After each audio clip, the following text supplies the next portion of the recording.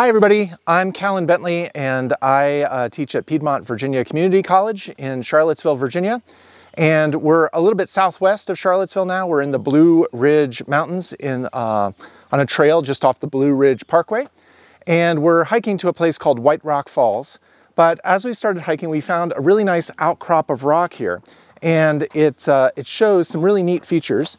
So if you look down here at the very bottom, you'll see sort of a pebbly texture.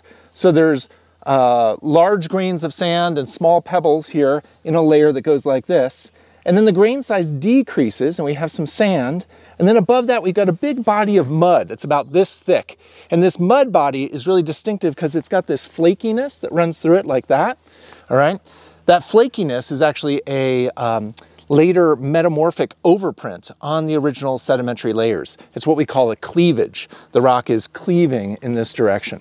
All right, and then above that, we've got another kind of wavy surface here, and then we go back into the pebbly material again. And you can actually see the pebbles standing out in high relief right here. So they've got a nice texture to them. Okay, great. So this represents fluctuating energy levels of the water that deposited these sediments. The stuff down at the bottom that was very coarse grain, made out of coarse sand and pebbles, that represents high energy deposition. Then the muddy interval in the middle represents a time of low energy deposition. And then the coarse material up top represents a return to high energy deposition. So we can actually see sort of the waxing and waning of the strength of water currents that occurred at this spot. Now today this is in the mountains of Virginia, but when these layers were deposited, this was the shoreline of North America. So during the Cambrian period of geologic time, there was tectonic quiet, and the land was subsiding and sea level was rising. And we have these ancient beach and nearshore marine deposits that mark that sea level rise onto the continent. It's what we call a transgressive sequence. Overall, it's called the Chilhowie group. That's the proper name for this package of sediments. And the Chilhowie group from bottom to top consists of the Weaverton Formation, the Harpers Formation, and the Antietam Formation. The Weaverton Formation consists of sand and gravel at the bottom. The Harpers Formation is mainly mud in the middle. And then the Antietam Formation is a nice pure quartz sand up at the top, shot through with scolithos worm burrows. So this actually kind of mimics that on a smaller scale where we're basically going from sand to mud to sand again. But you know, that's also the pattern we see on a much larger scale with this big, thick sequence of sedimentary layers. Then they all got squeezed during Appalachian mountain building. That's where this tectonic cleavage comes from. You can see it's much better developed in the mud layer because that's full of the little flaky minerals called clays that basically have a shape kind of like a dinner plate or a piece of paper. And those minerals are absent in the sandy layers. These are dominated by the mineral quartz, which tends to form grains that are more or less, you know, equant in every direction. They're the same thickness in every direction. So this one doesn't cleave as well. So we're looking at evidence here of a time of tectonic quiet, but then it's overprinted by this tectonic violence that has squeezed it and imparted this cleavage to the layers that are susceptible to getting cleavage. So we've got sandy layers down here where we've got these large grains, and we can see some pebbles there. And then as we go up, we get into this layer here that is really strongly cleaved. So the bedding is like this, and then the cleavage is like that. All right, here we have an outcrop of some of the same quartz sandstone, but it has gotten stressed out, and it's got the scars to prove it. So you can see these parallel little white lines here. These are tension gashes. They're a kind of vein.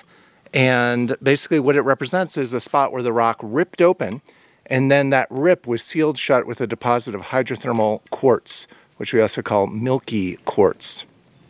So breaks in the rock are not especially uncommon, but breaks that look like this that are so short, you know, these veins are not through-going features. They're just little like stretch marks in the rock.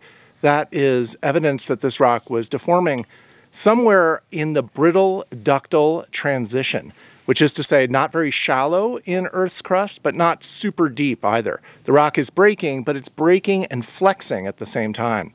And so these are little tectonic scars, probably related to the stresses of Appalachian mountain building. All right, we're almost at White Rock Falls, and we've gotten to this nice cliffside outcrop. And you can see here a couple of the features that we were looking at earlier in that kind of crummy outcrop by the little creek. We've got sedimentary bedding, which here is almost horizontal, sort of gently dipping. And then we've got tectonic cleavage also developed, but the tectonic cleavage is much steeper. So that's this feature that cuts across these muddier layers. So it's not very well expressed in the sandy layers here or here, but wherever there's mud, you end up getting that cleavage as well. All right, so we've made it to White Rock Falls, and I'm crossing the little creek here. And I want to call your attention to a few features you can see on the wall above me here. So the first is sedimentary bedding. So bedding here is kind of going like this across the outcrop. And then there's also, in some layers, some tectonic cleavage, although that doesn't show up super well right here. But what does show up really well is a change in the orientation of the bedding right above my head. So you can see in this direction, to your right, the beds dip towards me, and then they kind of scoop up going in this direction and dip towards me on your left. So basically here we have something that looks kind of like a smiley face if we look at it on the largest scale. And there's a couple of possibilities for what this is. One possibility is that this is a fold that goes down in the middle, which we would call a syncline. And another possibility is that this is a giant scour, that a really high energy current scoured into previous sediments, creating a sort of swale on the seafloor, and then filled that in with more sediment. And you can actually distinguish between these two competing hypotheses here by looking at a couple of features. One is that the layer underneath, which is only a couple of meters thick, wraps around and doesn't change its thickness as it goes across this smiley face shaped feature. And that's strong evidence that this is a syncline, that those layers have been folded, all right? And then in the layers above my head, you just basically don't have the layering where you can see that fold as nicely. But another thing catches my eye, and it's these white stripes that you can see in an almost vertical orientation in several places here. These appear to be more of these quartz veins that show stretching of the sandstone on the outer part of the fold arc. So if you imagine like taking a pencil and bending that pencil, it's going to start to snap on the outside of the bend. That's where the breaks will form. And so oftentimes on the hinge area of a fold, we'll often see these stress fractures that show extension there on the outer part of the fold. So I think this is a syncline, all right? And that syncline was not originally present when these sediments were deposited. It was imparted later due to the stresses of Appalachian mountain building. Essentially, Africa pushed on these strata from the east, and North America pushed back on these strata from the west, and that caused them to buckle, just like somebody sliding onto a carpet in a hallway. All right, next up, let's go and take a look at the falls themselves and see what we can see there. All right, so here is White Rock Falls in all of its glory. I am notoriously a curmudgeon when it comes to waterfalls because they don't really excite me. It's just, water flowing downhill under the influence of gravity, and that's not all that interesting. And to boot, this one basically just doesn't even have that much water right now. It's been a dry season, so there's very little water running through it. And I think you can ignore the waterfall. That's what I'm going to do. I'm going to turn my back on it. All right? But one of the things that's really neat right here is you can see that sedimentary layering sweep across the area of the falls. And camera person, you might pan along those layers there and show that. And right down here below where Christina and I are standing, you can see these vertical cracks going down in this direction.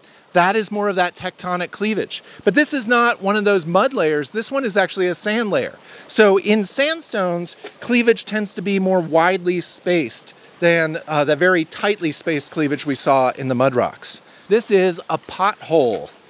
And a pothole is an erosional feature that develops in a stream of flowing water where the water makes a little tornado shape. We call it a vortex. And that vortex basically spins suspended sand and silt around in one spot, and it essentially drills into the rock.